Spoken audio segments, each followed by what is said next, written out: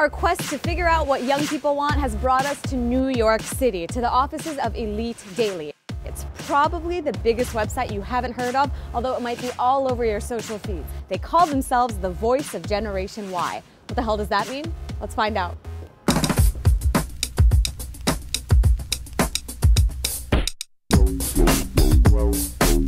First, I want to say congratulations on the massive week.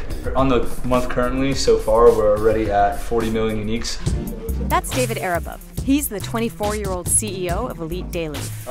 First one I have is Old Baby body shaming. Then I have Lorde and the whole Taylor Swift and Kim K thing, 50 Shades of Grey, and Al Qaeda and ISIS joining forces. Quite the range of stories. What are we pitching today? So I'm doing this article, Why We're Never Breaking Up Anymore, and I feel like with texting, the normal way to break up with someone is just not respond, and like that's not acceptable. So who are millennials and what do they want? You know, they're people just like you and I, and what they want is, you know, content that they can read and they don't feel like, hey, you know, I just read this 3,000-word article and I have no idea what it meant and now I feel like an idiot. They want content that's speaking with them rather to them. They want content that, you know, has transparency and authenticity and has some sort of voice behind it rather than just the way things have been done for such a long time. How can we make this issue palatable to millennials? Judging from the 60 million unique views they say they get a month, Elite Daily is on to something. We do want to be the voice of Generation Y. We want to be driving the conversation offline and having our content live within conversations amongst people.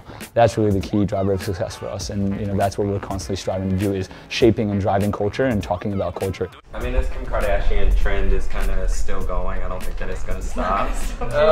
Maybe it's something there from the bigger scheme of things where we can kind of tie in race and all these other things instead of just focusing on the picture, because I feel like that's what everybody is doing. That's definitely a go. Do you see yourself as a journalism platform or more of sort of a destination for viral, pop culture, sort of trendy things? It's a combination of both. You know, we do things on the more serious side and we talk about the more serious type of topics that would be more journalism heavy. The government is spying on us via planes. They can pinpoint where you are within about 10 feet. I personally don't really care because I feel like I have nothing to hide. And on the other side, you know, it's the trendy pop culture entertainment, but that's what the people love. That's what the people love. So as of 12 p.m. today, the #1 article on your website that was trending was, girl literally shits her pants while twerking in white leggings, with like 165,000 shares, 175,000.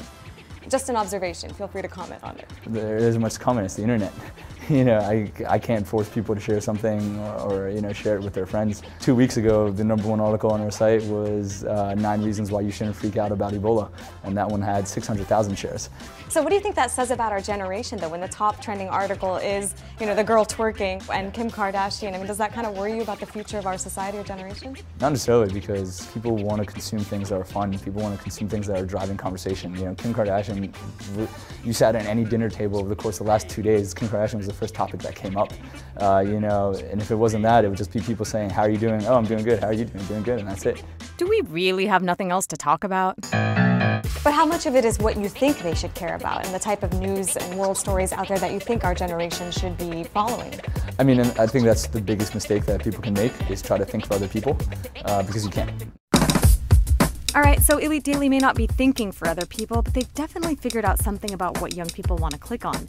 Viral stuff, relationship advice, kind of fits into the whole Generation Me label we get. What about critics who look at your website and say, you guys are actually perpetuating a lot of the stereotypes, the negative stereotypes about millennials, being narcissistic, being kind of jerks and self-entitled. What do you think about that?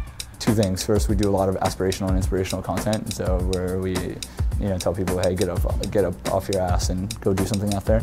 And on the other side, I mean, they can say whatever they want to say. I don't really care. Case in point. Yeah. All right.